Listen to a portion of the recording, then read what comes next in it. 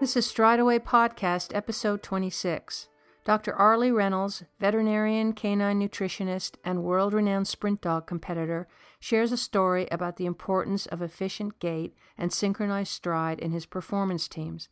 Thanks to Arleigh for a few minutes of his time. He was a key speaker at the 2014 Purina Sporting Dog Summit.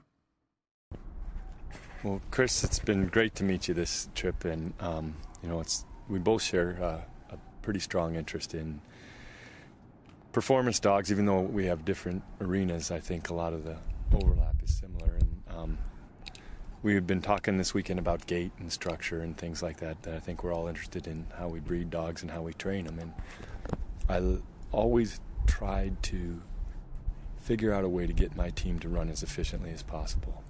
You know, our old adage is that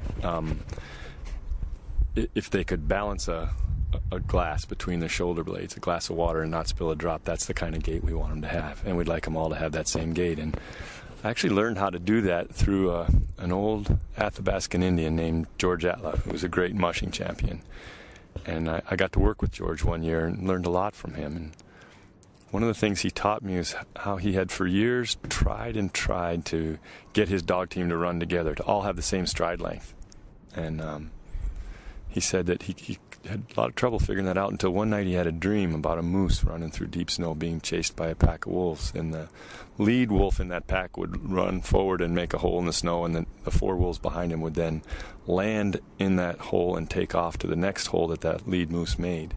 And so all the wolves would be running basically the same stride length. And so that got George to thinking that he would maybe try his team that way. So the next time it snowed about 10 or 12 inches, instead of grooming the trail, he let them run through deep snow. And it did. It taught them all to jump the same distance, so they all had the same stride length. And it only takes one or two times running through that type of snow before the whole team is really running in synchrony. And you can see it if you watch the film of my team in the World Championships. Each pair of dogs is almost completely synchronized, and they're taking the same stride length. And I think it does make them a lot more efficient, and certainly is beautiful to watch them run like that.